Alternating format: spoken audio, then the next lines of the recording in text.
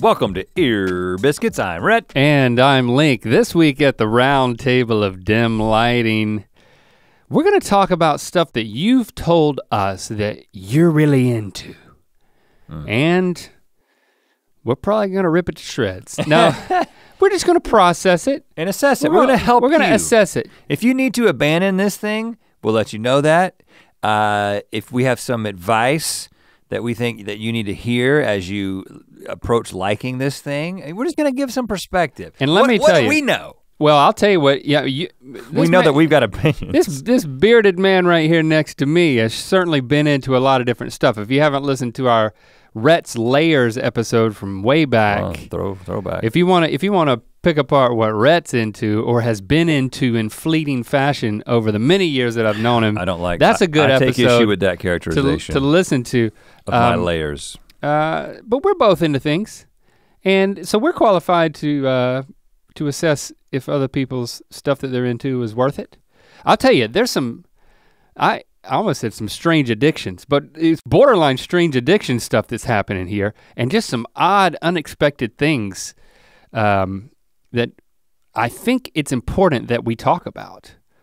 So. Well, that might be overselling it. I think we gotta oversell it. I mean, I think if this, I'm trying every to be time I here. tease an episode, you immediately rip it to shreds. Go with me. You're too sensational. Because I would say if you went your entire life without hearing the things that we're about to say, you'd probably be okay. You don't know. You don't know what we're about to say. I mean, I'm saying that's my best guess at this point. Listen, I'm gonna say some stuff. I think you're gonna have a good time. That's gonna change your life. I think you're gonna have a good time. I think that hopefully you're gonna laugh. Hopefully you're gonna feel like this was a good use of your time and that you were entertained. And if you were one of the individuals that we will be addressing, maybe this could be life-changing. But for the average person listening who didn't submit one of these things, you can kind of take it or leave it. Well, it's not even do it. Hold on, you gotta understand what I'm doing. I'm doing reverse psychology. You're doing what you've learned in 20 years of marriage. Right. Lower the bar. Yes, because then if they really, man, you know what? I'm really glad I listened and Rhett told me that I wouldn't be. Then the next time, they'll be like, maybe it's always worth listening. This episode's gonna suck, but if you love us, you'll stick with us. I'll tell you something I'm into right off the bat because something happened to me and it was strange. I'm getting really into physical therapy because I've been into physical fitness, but that's an interesting thing to get into. At our age. Usually physical therapy is something you get into because you were prescribed it for a specific condition. And I was. I currently have a prescription for physical therapy sitting in my car, unused. Yeah, that's called you're a card carrying middle-aged man is basically what that means. I'm into physical fitness, which at my age means I'm into physical therapy. Okay. I think that if you go into a gym and they give you a contract, just go ahead and say, okay, I'm gonna add in the cost of physical therapy on top of this. Let me just say, I completely agree. I completely disagree with you because I'm not saying that working out doesn't make you injury prone, but not working out makes you more injury prone, definitely than you would have been. Because listen, my back is in better shape than it's ever been, hasn't caused me trouble, and I firmly believe it is because I have been the most consistent with my fitness regimen. Well, so I think that some of those injuries, like I know you've got a bad shoulder, I've got a bad shoulder, I got the bad knee now, hopefully that's getting better, but I have to believe that it's not as bad as if I was just in atrophy all the time. I started going to the gym years ago because my right shoulder was hurting and I went to physical therapy for a while and it made it better and then I wanted to maintain. But then my left shoulder started hurting.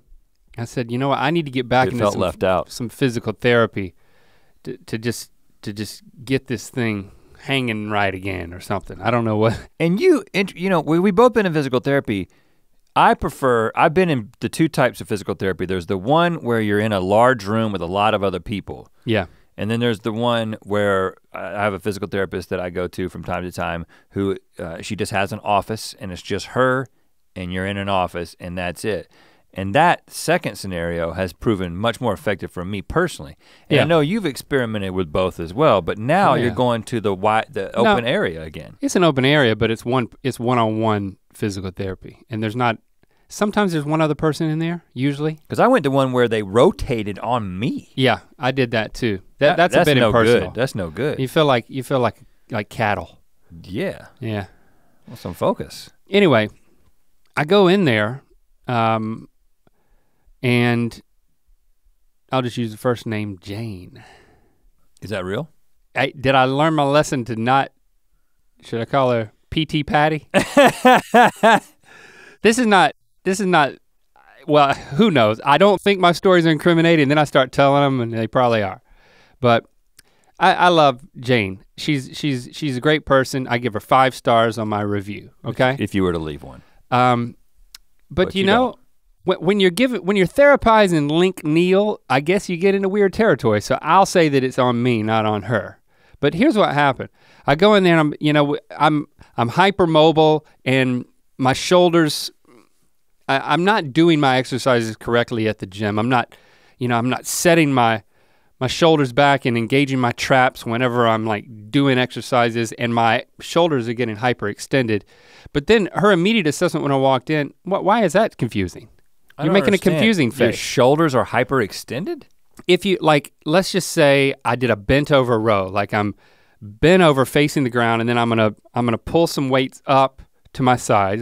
You're using too much shoulder and not enough back? Yeah. You gotta set your shoulders, roll your shoulders back and down to engage your lats in order to then protect your shoulders so that they don't hyperextend out. Okay. But then when I go in there, she's immediately assessing my posture and everything. I walk out of there the first time with like special flip-flops. She gave you special flip-flops? Well, she sold me special flip-flops that. How can a flip-flop be special? Your foot nestles around the arch in such a way as to invite your heel to be in the right place, so that you're not putting your, if you watch people walk and you see people walk and they put weight on the right side of their heel, on the left side, they're not centering their weight. And I'm sure you've heard this. If you're not walking correctly, if your feet aren't interacting with the terrain correctly, it has a ripple effect through your whole body. Any physical therapy will tell you that everything is connected in your body. So I go in there for my shoulder. So do they flop though? What, my feet? The flip-flops, do they flop? They flop. Okay. You got a problem with flopping? No, I just thought that I don't understand mechanically how they work, and I thought that maybe like if they these only flop strikes, if you're walking wrong. They train me to, when my heel strikes, to distribute the weight centered on the heel and not to the right. How come I haven't seen you wearing these? Especially my right foot. I wear them around the house. I'd like you to wear them. I wear them to physical therapy. I'd like you to wear the flip-flops in. I have them in my bag. I wear them home. Are they fashionable? It's not really warm enough, but no, they're just black. Okay. I'd like to get to my story. You're raising a lot of questions as you go. That's all I gotta say. The main thing about my shoulder, she's working on my posture and holding my shoulders back and my head back so I'm not hunched over. So I'm filling my lungs with air and I'm puffing my chest out and I'm being proud to be who I am. She says things like that to me. And then she lays me down on this log of a fitness log, I call it. It's just a long styrofoam cylinder. And I lay on that on my back and then I splay my arms out and I lay there for 15 minutes doing snow angels. This is my task. And I'm supposed to do this every day. Flip-flops and snow angels. Yeah, I'm looking good. And it's basically to open up, bring my shoulders back. They flop. If you want to flop, my shoulders flop down on either side of the fitness log and my arms go out. So my chest opens up, okay? And it stretches my pecs and everything's kind of closing down. I need to just open it back up. And after doing this a few days, the second time I go in there, I'm like, I've got a hitch in my giddy up. When I lay down on this log and I start doing the snow angel, when I get right, my arm's right here at like 2 and 10 o'clock, I feel this pain in my chest, like right around here. On one side? And on the right side, but then it goes all the way back to my shoulder blade. She says, well, that sounds like your rib. And I'm like, well, I do have this rib that kind of sticks out right here. And you might get, when I put my arm up, you might be able to see it. Don't touch it. Huh? I gotta touch it. I'm gonna touch it gently, right there. You feel that? And it's not on the other side as much.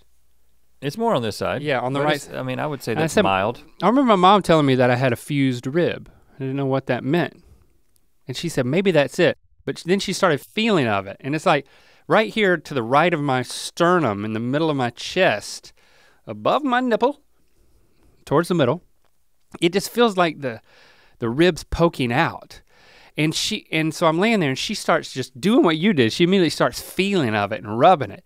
And I just started, I started squirming. I would have started laughing when they touch my chest, like if they're doing a massage and then they turn me over and they start working the top of the shoulders and anytime the little masseuse fingers like get down into the top of the pecs, I'm like, well, let me tell you, I started laughing. Embarrass myself. I started laughing and I did embarrass myself and it was like,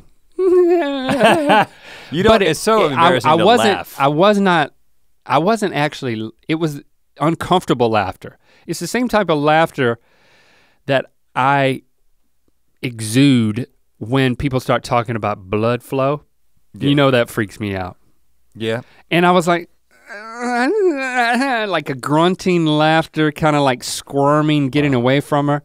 And she's like pushing on my rib and like. Was she responding to your laughing? And before she could respond, I was like, I'm sorry for laughing. It just makes me really uncomfortable. I actually feel queasy when you touch it. And then she said, you touch it. And I was like, I don't like touching that spot. I don't like touching that rib. I never touch it because it makes me feel queasy. That pointy spot. And she took some ointment.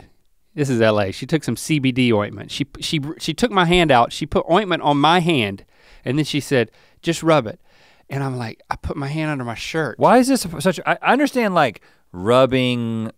Actually, I can't think of a part of my body that it would be weird for me to rub. It's like I'm trying. Yeah, having someone else rub different, but me rubbing my body. The whole point of being ticklish. It's my kryptonite. The ticklishness comes from the unexpected nature. Not being able to anticipate what's gonna happen next, but when you can't tickle yourself. We talked about this on the show. I'm not tickling myself. You're making yourself out I'm by freaking touching your own rib. Yeah, because I feel like it's not in place and like I'm touching it, I just feels gross to me. Because it sticks out, man. It's nasty. You got lots of things that stick out though. Like do all of them? So I start touching it and I try to be obedient and I'm like, I'm rubbing this spot and I'm like, she can tell I'm really uncomfortable and she starts giving me this speech. She says, that rib is not mobile. You get the pain all the way to the front and the back because it doesn't like to move like all the other ribs. Something's happened to you in the past. And I told her I broke my pelvis. She was like, well, you might have done it then when you busted your ass and broke your pelvis and got a concussion in college. And I said, well, whenever it is, I still don't like touching it. And she's like, you need to invite that rib to the party. It doesn't have to eat anything, but it does have to show up. She's saying all this while this is the analogy? She goes into that many layers of the analogy? She goes into that many layers. About whether or not the rib has to eat? Yeah, while I'm rubbing my own chest. This woman's a genius. She is trying to distract you. She got you thinking about how weird her analogy was, and you're next thing you know, you're rubbing that rib without thinking about it. I'm rubbing that rib and it's a party. I can rub it now. And she said, I mean, it's still a little uncomfortable as I'm trying to do it, but she's like, you know what? I understand that it makes you queasy, but this is part of your body and your brain is telling you that something's wrong with it and you need to get comfortable with it being the way it is before we can see some progress. Hold on, but how are we gonna fix it? Doesn't have to eat. Do you want me to? It needs to go to the party. Do you want me to push hard on it? She pushed hard on it. Don't you push on it? I think I can distract you, tell you a little bedtime story about the rib going to the party, and then boom, like it's scaring somebody when they got hiccups. I'll just press it in real quick with a lot of force and it'll dislodge. Let me do it. I have a physical therapist. Her name is Jane. She tells me wonderful stories about rib people. But she didn't she didn't fix it. It takes time. I gotta say, mentally, this is like mental therapy too, dude. Well, it's kind of reminiscent. I bet you have a rib that needs to come to a party. That's exactly what I was about to say. I bet you if I went to this woman, she would find a rib that needed to go to a party as well. Because I think, nothing against her, I think this might be a little bit like chiropractic medicine, which I understand that there's benefit in chiropractic medicine, but there's also a lot of woo-woo in chiropractic medicine because no matter who you are, if you go to a chiropractor, you think they're gonna be like, you're perfectly imbalanced, please go home. No, they always say, you're a little bit out of alignment, let me do this. Has anyone ever been to a chiropractor who didn't tell them that they were out of alignment? The only chiropractor I went to was the one we made a commercial for. Right. The Cracked Chiropractor. Look up that commercial if you're interested. Well, or don't. But yeah. I kind of feel like this is like one leg is a little bit longer than the other kind of thing. No, she was addressing my mental block. You think you really got a rib that's not coming to the party? You think that's real? Yeah, man, yeah. I mean, it can be loosened up. How do we get it to come to the party? Probably touching and pushing on it. But I have to get a little more comfortable with that. How often are you now touching and pushing on it? I haven't since the party analogy. And right now, I'm touching it a little bit, okay? I'm pushing like, on it. I feel like every night you gotta push hard, because I think what's gonna happen, you're gonna be sitting there one night. You don't know. You're gonna push and it's gonna go, and all your problems are gonna go away. And just like chiropractic, not just your rib problem, all your problems are gonna go away. If you can get that rib in alignment, everything else in your body will like dominoes. You'll be like a transformer and you'll be suddenly in great health. She says that I need to like put my chin back and my chest out. Like I take issue with that too, because I've never thought of you as a person with bad posture. I think I got much worse posture than you. You're always sitting upright. I mean, Link sits upright all the time, doesn't he? He's not hunched at all, man. I think I'm gonna like see the difference between this. No, look at me. I'm always hunched because I'm a tall boy. Just because you have problems doesn't mean I don't have lesser problems that I'm dealing with. It's called envy, Rhett. When you're bringing me down. I'm telling you that you have good posture is not called envy. I'm telling you that if I were to line up all of my friends and there was a spectrum of good posture to bad posture, just eyeballing it in my brain right now, you'd be on the top end of good posture. When I watched— Now, pointy ribs, you'd also be up there as well. When I watched back the vlog where we were playing disc golf with tortillas, I don't even know if that video's out yet, but when I watched the first shot of that, of me like teeing off and like throwing the Frisbee tortilla, I was like, man, I'm not athletic looking. Well, that's a totally different thing. I'm goofy looking, like I gotta have a more athletic stance. But that's not your posture. And I think that's just the your key. technique. That's the key to my shoulder getting better, for everything being tightened together. Looking cooler while doing things is the key to getting better? Don't tell me you don't believe that. I know that's your worldview. Well, I will say that from an athletic perspective, that the way that I've always tried, like the way that I tried to figure out how to swing a golf club was watching people on television who knew how to do it. I was like, I don't really know exactly what's happening, but if I can make my swing look more like Tiger Woods' swing, then it'll probably result in something good. I found this to be true. So if you can look at Frisbee golfers of the world and be like, I'd love to look like that. You don't even need to know exactly what's happening. You just need to look like them. And you'll probably be in good shape. Well, it's gonna start with a party where my rib is gonna be there. Are my ribs invited to the party? Sure. They don't have to eat, but they do need to be there. Okay. I'm glad we cleared that up. You have a new shirt on. I do. This is Be Your Mythical Best. And then 3D, man. It's got Be Your Mythical Best written under it. This is like advanced graphics stuff. You know what I'm saying? Two graphics in one. This is like something that me and you would never come up with, because we think too inside the box when it comes to graphics.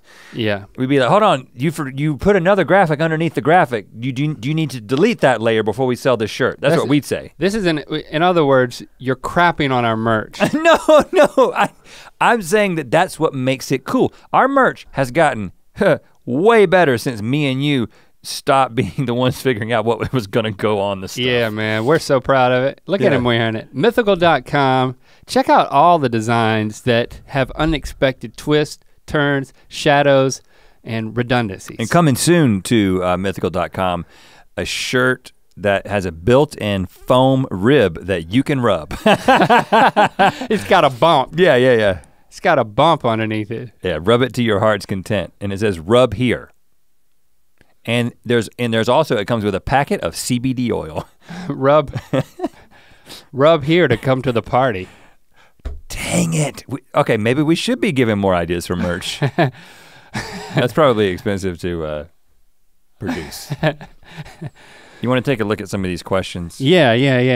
Where are you gonna start? Let's just start here at the top. These aren't questions. These are things that y'all are into. Amy Smith. Amy, what are you into? I love smelling things. From entire stores like tire shops or Home Depot, to Windex and Comet, to old books and old photographs. The smell of skunks, gas, and even manure don't bother me. I just love to smell things.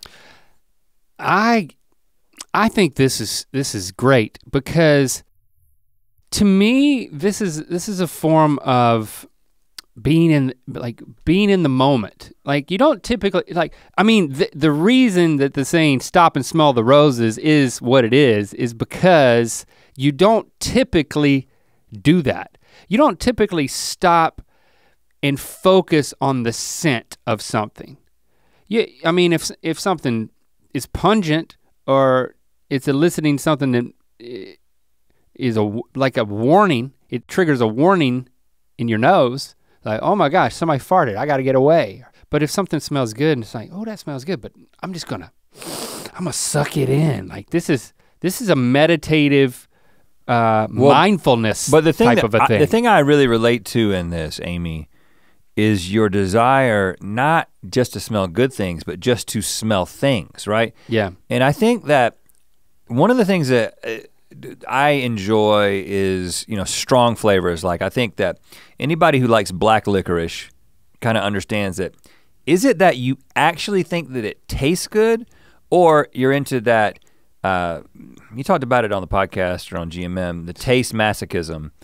The concept of you're a masochist when it comes to taste, and you like strong flavors, you like bitter, you like blue cheese and black licorice, and I think the reason I like those things, it's simulating danger, but in the confines of safety. It's like eating a poison berry without the consequences of the poison, right? But it's an experience, and these last three things that you mentioned, skunks, gas, and manure, are like, that might be my top three. I mean, like, it depends on the type of animal manure. But you know, what they used to do it. Pig manure, no thank you. Cow manure. But you know what they used to do at NC State, where they'd bring in the fresh mulch that had the manure mixed into it, and you can tell, like, oh, there's this high smell. That's cow shit. And it's like, ooh, there's fresh manure on campus today, and it's like, some people are like, what's that smell? It stinks. And I'm like, I like it. I hate it, and that's why I love it. Yeah. I don't know what it is. It's an evocative experience. Or a skunk. And my dad used to say, it's a dead polecat when you smell a skunk when you're just driving down the road. Because apparently when a skunk dies, it releases its glands. I don't know. Yeah, and also just stinks because it's dead. I definitely like smelling of a book. I always liked that. Books are nice. I do not smell my toenails. I do. I do not smell the inner workings of my belly button, usually. That would be difficult. I'm not that flexible. With your finger. You mean stick and then pull and smell? Yeah. Sample and smell? Stick and ream and smell. I don't think my belly button smells bad. Well, I don't. Out. Oh, yes, find out. Well, let's let you find out. It smells totally fine. I don't smell anything. Someday, it just smells like a finger. Well, listen, you've got a sample size of one day. You need to do this every day. Do you, during your really meticulous lathering routine that you do with the shower not going, do you always lather everything, including the belly button? Yes. I cannot tell you the last time I washed my belly button or my legs. It's gross, man. It's not gross, they smell fine. Smell my legs, smell my belly button. I'm not gonna smell your legs. I'll put my legs or my belly button up against anybody's, and I bet you they're just as fine.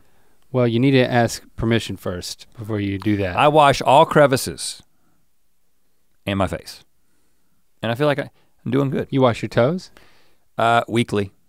Well, then that's a bunch of crevices. I know, There's but 4 crevices there. The thing is that on each foot. I feel like you're drying your stuff out, man. Showers are not even a natural thing. Sarah, what is the Flame Princess, as her moniker on Twitter says? What is she into? Bones, but more specifically, and this may seem effed up, human bones. Okay. I want a human skull more than words can express. There's something about facing your own mortality by looking into the empty eye sockets of a once living person and seeing yourself. Oh, is this wicked or is this insightful? Well, again, I know I'm a dark person, but I very much relate to this as well. And when we went to human skull, we went to the Voodoo Museum in New Orleans. Mm-hmm. And I guess I'd recommend it. Well, it's not much of a time commitment. Right, It was like a 13-minute. Pretty much in and out. And we were really squeezing all the juice out of that experience. And there are several human bones, animal bones, but definitely human bones, including some human skulls. And I gotta say, there is something we were trying to figure out if they were real, and we did conclude, because they were just out there. I mean, this is like a house that you walk through. Well, the human skulls were in, the one that me and you and Britton were looking at. Was in a glass box? Yeah, it was in a glass box, but. That one was real. It was real, man. Yeah, it's like the detailing on that thing. I get this. I didn't process it much at the time. How would you get a human skull? You gotta kill somebody. How would you do it legally, I wonder? How does one acquire a human skull? Yeah, I'm sure legally, okay. Jenna, can you look that up? Yeah, do you feel like you need to go into incognito mode or something? Let's see if the computer allows me to search this. Go on the dark web. Yeah, you can do it. I know that you can get a human skull if you're a medical professional. A human skull? Like if you're a teacher, you can have a skeleton in your classroom. I know a majority of those are fake, just molds. But yeah, why would it need to be real? Because it's cooler. It is cool to know this was a person, and now they just hang out in this classroom all the time. So you're into this. You're into what Sarah's into. Human bones. I get it. I definitely, I don't know if I would have been into it until she said that it helps her face her own mortality by looking into the empty eye sockets. I think that kind of redeems it. Oh, Jenna's made an interesting face. What did you find? There's a website. Etsy? Can I say the website? Yeah. It's called The Bone Room. TheBoneRoom.com? BoneRoom.com. BoneRoom.com. I don't know what happens if you put the in Well, there. how much for a human skull? And how do you know it's real? Normal human skull? What do you mean a normal human? Yeah. No, they have other options. I don't want an abnormal human skull. That's well, you might. That's like a. I want an extra big one. That's creepy on creepy. At least $2,000. Only starting price $2,000. Wait, there's one that was for $400. So I don't know. Well, whose was that? Do they have names? This is Henry. The $400 one was an antique uncut male skull. Antique uncut male skull for $400. So these are just like skulls that are out there on the market. All right. That's what I'm gonna get Rep for Christmas. I'm gonna get one. He'll forget. I want one. Just forget I said that. I'll get it for your birthday. Okay. I'll be happy. Let's move on to another one because I'm creeped out. Marcel Van Workoven. Okay. I'm into puppets. I like building, performing, and watching them. Okay. I think they're really cool because they have this weird ability to connect with people that I feel even sometimes people can't. That's probably why people find them to be creepy. Puppets. Okay, so there's a lot that could be said about puppets. When you read I'm into puppets and you stopped there for a second, I was like, okay, that's all I need to hear. It's not a good idea. And then he goes on, I like building, performing, and watching them. Okay, this dude, if we're gonna rip this guy to shreds for his love of puppets, but now he's an actual, he's a creator. We're not gonna rip anybody to shreds, He's man. freaking, Marcel is freaking real life Geppetto. I hear, he's crafting puppets, performing and watching other people perform with them. So we gotta be careful. Well, my assessment of puppet loving, well, because my knee-jerk reaction is, my assessment of being into puppets is that we are in magic territory here. We did a whole episode about this. You mean magician territory? Yeah, magician territory. Yeah. And that is being into puppets cool? Think about that for is being a magician cool? Hold on, look at Dark Crystal is so cool. Hold on, listen. Let me finish. Cool. Now, Dark Crystal, but okay, hold on. You're talking about like Jim Henson. You're talking about like next level labyrinth shit, and that we're not talking about that. We're just talking. I mean, I don't know. I haven't seen Marcel's puppets, but I'm just saying the decision to get into puppets is like the decision to get into magic. And just like I said, you don't get into magic or get into puppets because being into either one of those things is cool in the very superficial, traditional cool sense of what cool is. You get into it because it's something that you like to do, but you need to understand that because of the way society works, you will be perceived in a certain way by certain people if you get into these things. And you just gotta be ready to embrace that. I just wonder how many opportunities there are for public puppet work these days. I mean, it's just gotta be about the love of puppets, because the people that break through in puppetry, it's a very small percentage of people. We knew a guy. Do you remember a few years ago, we knew this guy. He was like a friend of a friend.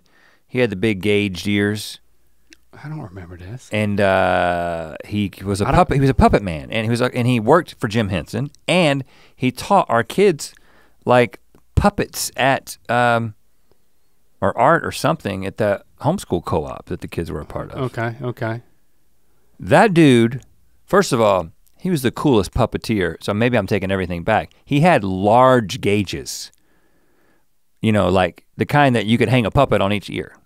Okay. If you wanted to. And you could stick a puppet finger, maybe you could stick a puppet hand, depending on the puppet, through his ear. Oh yeah. And I feel like if you can stick a puppet's arm through your own ear, then you're cool whether you do puppets or not. Like if Fred Rogers, Daniel the Tiger can jump through your ear hole, then you're cool? Yeah.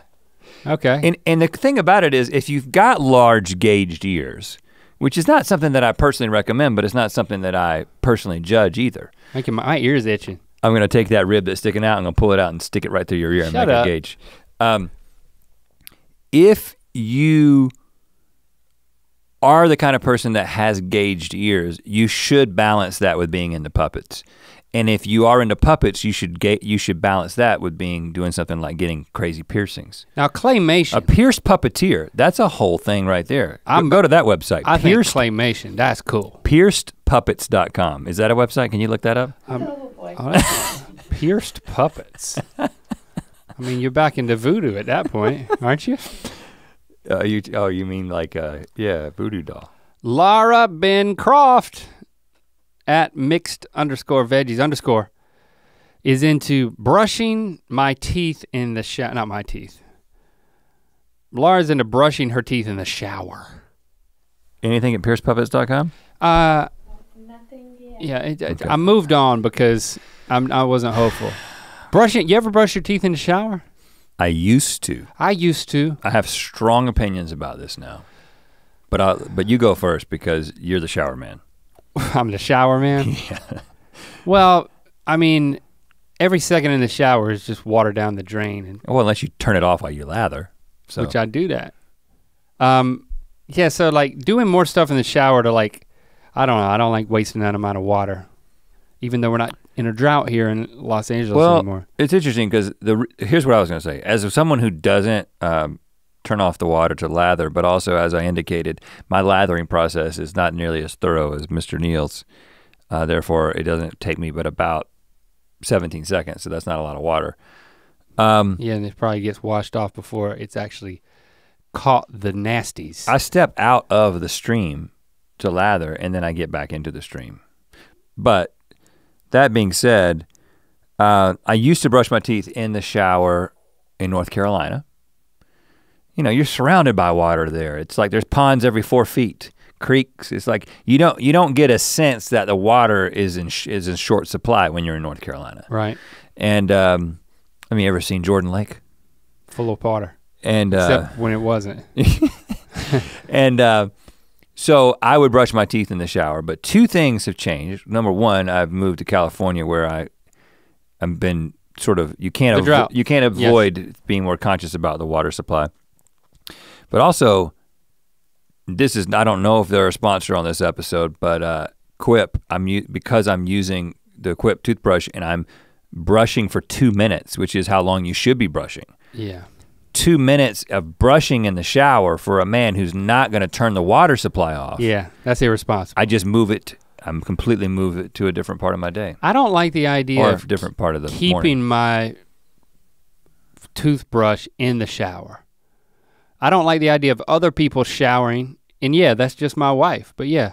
I don't want my wife's stuff rebounding off my offage, your wife's offage? Yeah, where she's like, and then getting on my toothbrush. Does your wife lather as much as you do? I'm sure she doesn't. That would be impossible. Does she have a shower system? I haven't asked her because I don't want to have a fight. Hold on. Y'all have never showered together? Well, when we shower together, it's not as much about getting clean. But has there ever— In fact, it's quite the opposite. opposite. Hold on. But has there ever been— a time when we're just like both independently in the shower, just showering, just washing? No. Really? There's been a couple of times, I mean, I'm not— When it's like she's got a shower and you've got a shower, but there's not any shower play? Less than a dozen times during 19 years of marriage, we have showered at the same time because of convenience, not because of other desires. Okay. There have been those scenarios where, you know, shower play.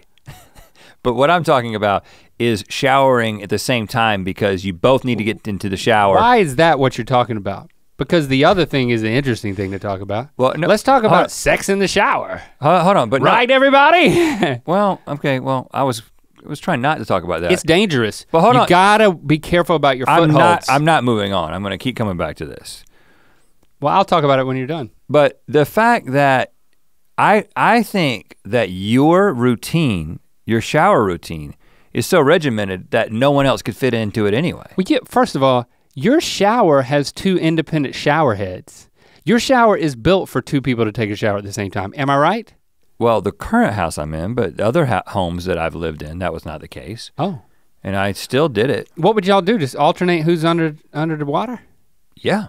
You might as well just wait until she's done. Well, sometimes you do like a Patrick Swayze and Ghost kind of thing. Like she might be lathering and you might come up behind her but if that's help her lather. Okay, so now you're talking about— No, but it's for function. It's a little sensual, but it doesn't have to be sensual or practical. It can be both. And in fact, when it's both, it's beautiful. Where the sensual meets the practical. It sounds like a tagline for a class that you would see at a yoga studio that you could tear off in Los Angeles. Yeah.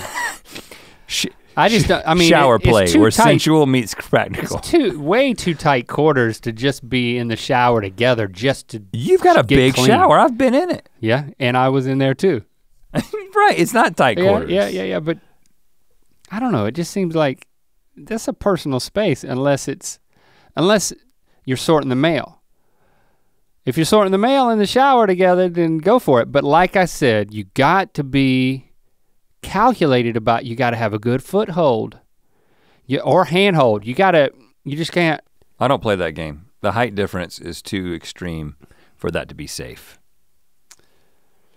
Yeah, and it's always been, for me, it's always been, I mean, it's always rewarding. I'm not gonna say that, but it's almost like it's too challenging. It's like, and the level of dangers and potential personal injury involved with like slippage and stuff, it's just, there's too much anxiety associated with it. I mean, you don't wanna have that much pressure, you know, that's not good for performance. I'm just not into making love in the shower. Okay, this is what this has become. But brushing your teeth, you're also not into, which was the original question. I liked that in principle, but I gotta remember to bring my toothbrush in and then put it away because I like it in my drawer so it's not out. I don't like leaving my toothbrush out. Next thing that someone is into from BYM Beth, I like that. Oh, that's cool. That's cool. I'm really into going to show homes that I know I'll never buy. Oh, like an open house. It's purely just like out of nosiness. You see the sign, the house is for sale. Yeah, there's a lot of cars parked around here. It's, oh, they're all going into this open house. Now you know that this is my dad. This is my dad's pastime. Growing up, we'd find houses. I knew that you would drive around neighborhoods just to drive around neighborhoods and look at houses. And to go into houses that were open houses. Okay. In fact, when they came out here a couple years ago, we went into like a really nice neighborhood somewhere, and somewhere in town where there's like multi-million-dollar homes, like up in the hills, and you just go on a Sunday afternoon, drive around, and you get to walk into these awesome houses. Those level That's of houses still have open home policy things? They let just people walk in off the street? Yeah. Oh, I didn't know that. I mean, maybe not like, I'm not talking about like a $20 million home. I'm talking about like a $4 million home. Okay. You know, which in the Hollywood Hills or something like that. It's like, I mean, it's, you there's some interesting stuff. I've done it a couple of times. So you tell me how you've dealt with this, because whether I use the bathroom or not? Yeah, one time I did. My thing is, you go in there and there's a real estate agent who kind of greets you at the door, and there's like, they're giving out handouts with all the information on the house to potential buyers. Now I know I'm not a potential buyer in the few times that I've done this, but I found myself acting like a potential buyer, as opposed to just saying, you know what, I'm just here to look around. I think they can look in your eyes. They've done this long enough, if they're good at it and they're selling the houses that are worth walking through, to know in a split instance whether you're there as a potential buyer or just to look around because, like BYM Beth, you're just into it. But I found myself just instinctively lying. Oh yeah, so what are the comps? You know, it's like I go into the kitchen, there's another agent. The kitchen agent. These nice houses, they got double teaming with agents. Mm-hmm. And they're baking bread just to make the house smell like it. Yeah. They got tricks up their sleeve. You know, they sell a candle. Well, they sell candles that smell like baked bread, but they sell this thing that looks like a loaf of bread that has an oil in it. And you put it in the oven when you're showing a home, and it makes your whole home smell like baked bread, but you don't even have to bake bread, it's just And if you oil. turn the light on for the oven, you can see the bread? It looks like bread. And what? How do you even know about this? Because I was in a home one time where they had it, and Jesse was like talking to somebody who was staging Like an open homes. house? Yeah. Whoa. And I don't know if this is like really hit it big yet. Jenna, could you look that up? But she doesn't need to look that up. No, Jenna, don't look that up. No, because don't waste your fingers. Please look it up. Fake baked bread oven smell What home. Is it? I don't search. Are you like giving clues and password? That's what I do.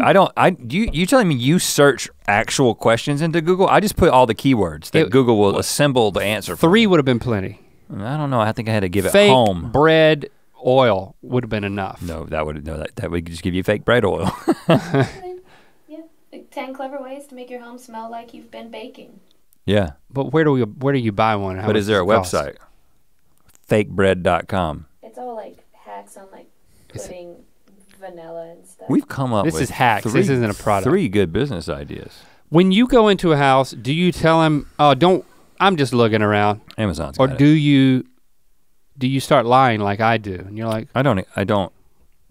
Oh, bread oil. Fresh bread spray. Fresh bread, that's a little different. The thing I'm talking about, you put in the oven. But anyway. Like a ceramic bread that you drizzle oil on. Yeah, so I typically have an initial conversation that makes it seem like if they're like they don't need to waste their time on you? If they're like, you're looking, so you guys, you guys interested in buying? If they ask a question, be like, yeah, eventually. So you do lie. Well, no, that's true. I am eventually gonna buy a house. In the hills? Somewhere. Okay. You know?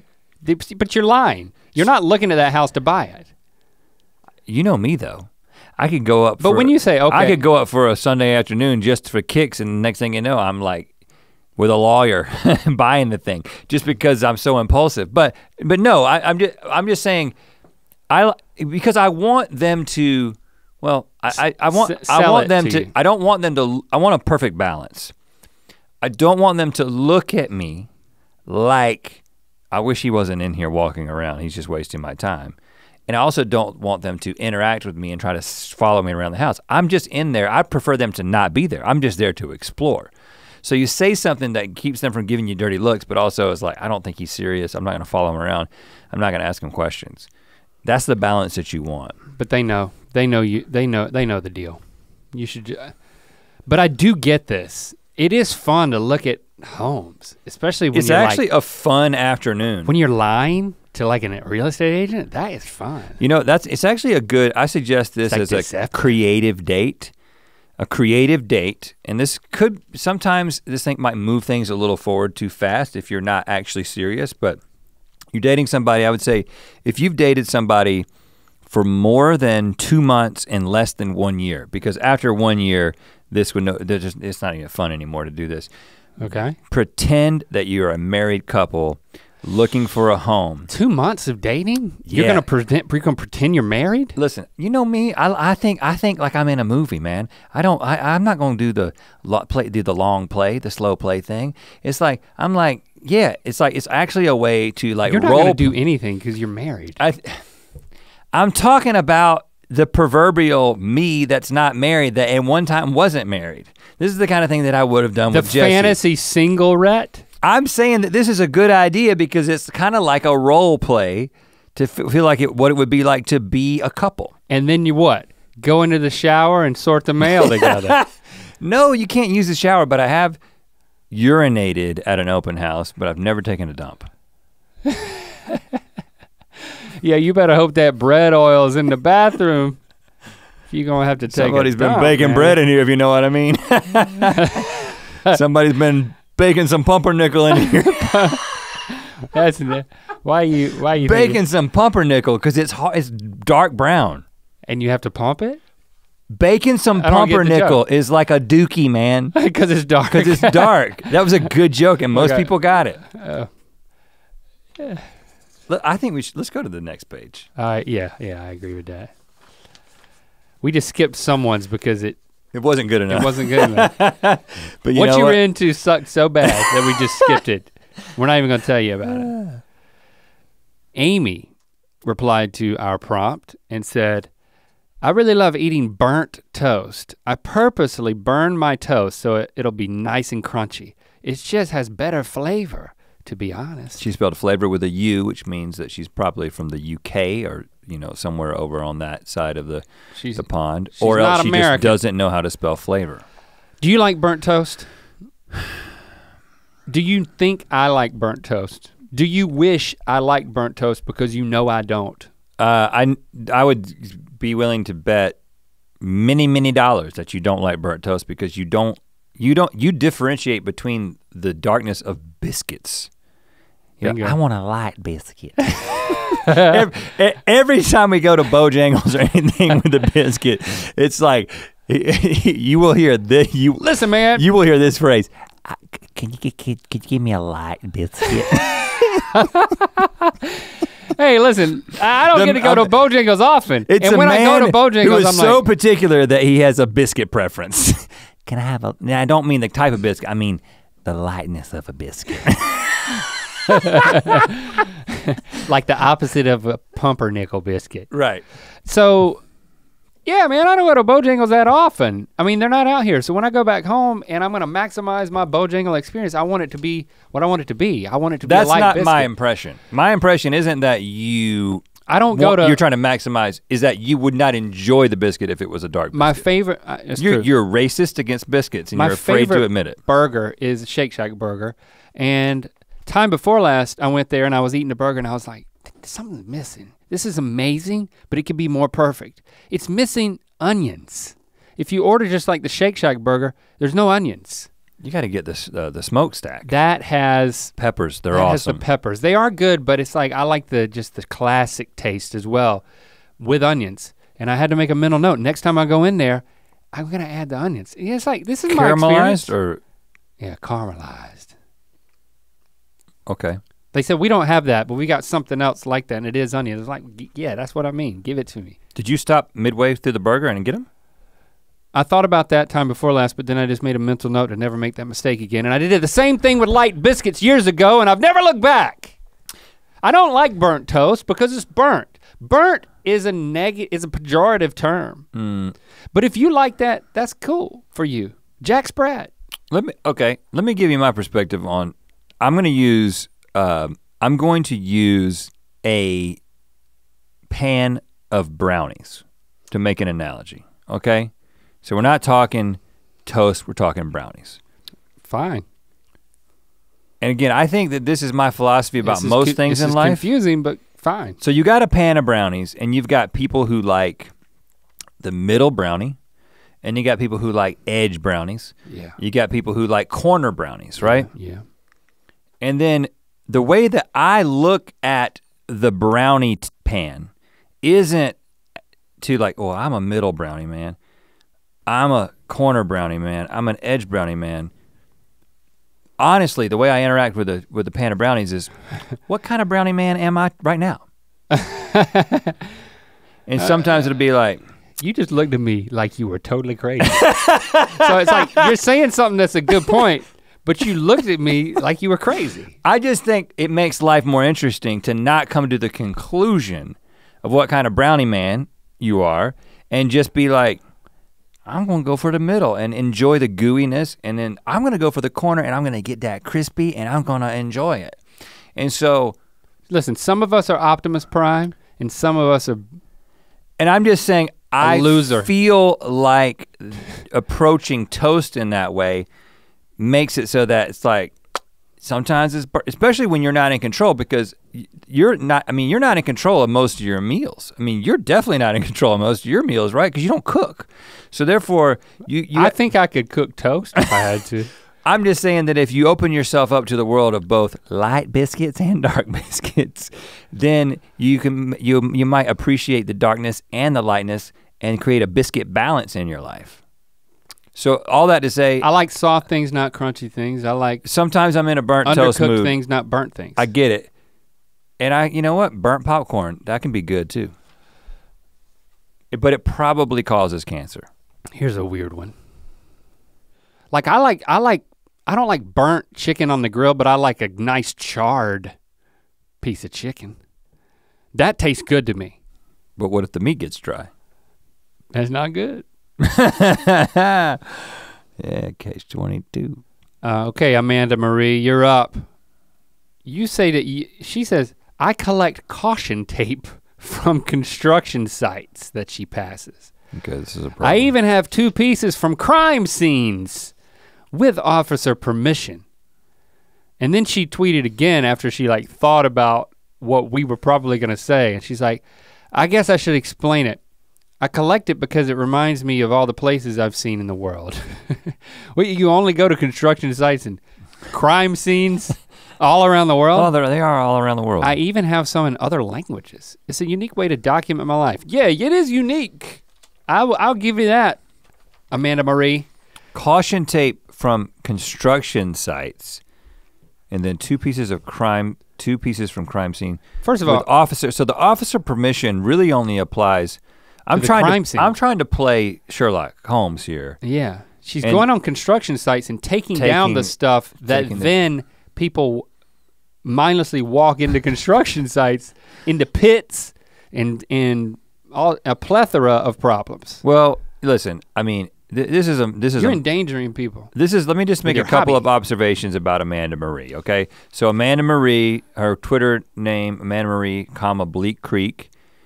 Her Twitter name is Lost Mythicality, And then in her actual profile picture, she's got a picture with us. So we know that Amanda Marie is a good person.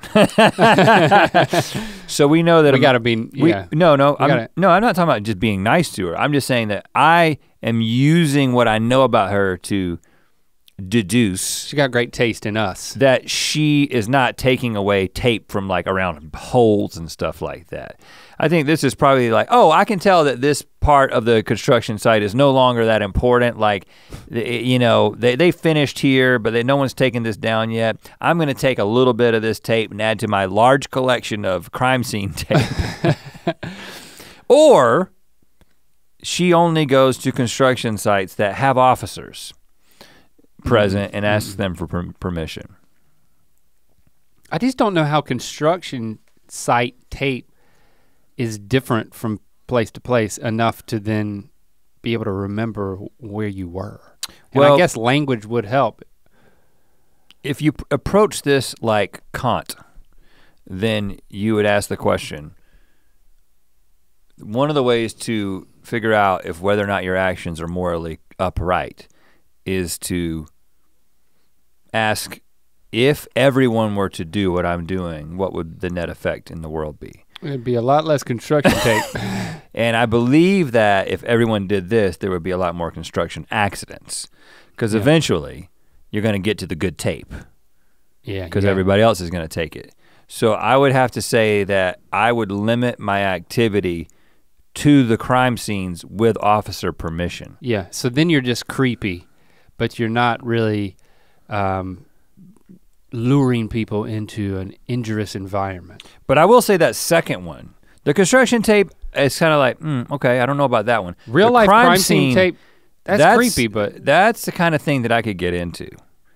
Crime scene, do not cross. But you can take a little bit if you want it. Yeah, and sometimes I think you can talk to an officer who's got somebody has the role of crime scene tape.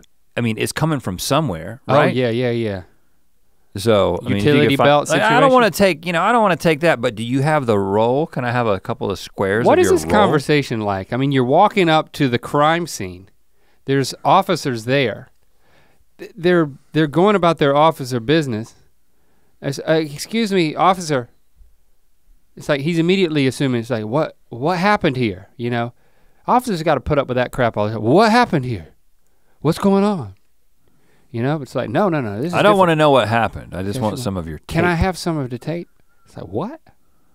It's like, yeah, I collect the tape from places all around the world, and you know, it helps me remember where I was when I committed crimes. It's like all of a sudden you're a suspect. You know what? It is exactly the kind of thing that a serial killer would do in a movie. Right. I always visit the crime scenes and ask for the tape. I have a little jovial exchange with the officer, and you know what those suckers do? They give me pieces of tape. Right. We've accused Amanda of quite a bit here. But she knows us. But we know she's a good person, so she hasn't done person. any of that stuff. What do you want? You want a secret lady spider? Oh, this one's from similar to the other one. I put this on there because I thought you'd be into it. I'm super obsessed with abandoned houses and buildings. I keep a list of ones near me I want to visit and marathon content of people exploring them on YouTube. Yes. I take photos of them and look up their histories of ownership. I don't know why, I just think they're neat. Yeah, I have. This is Elle. What?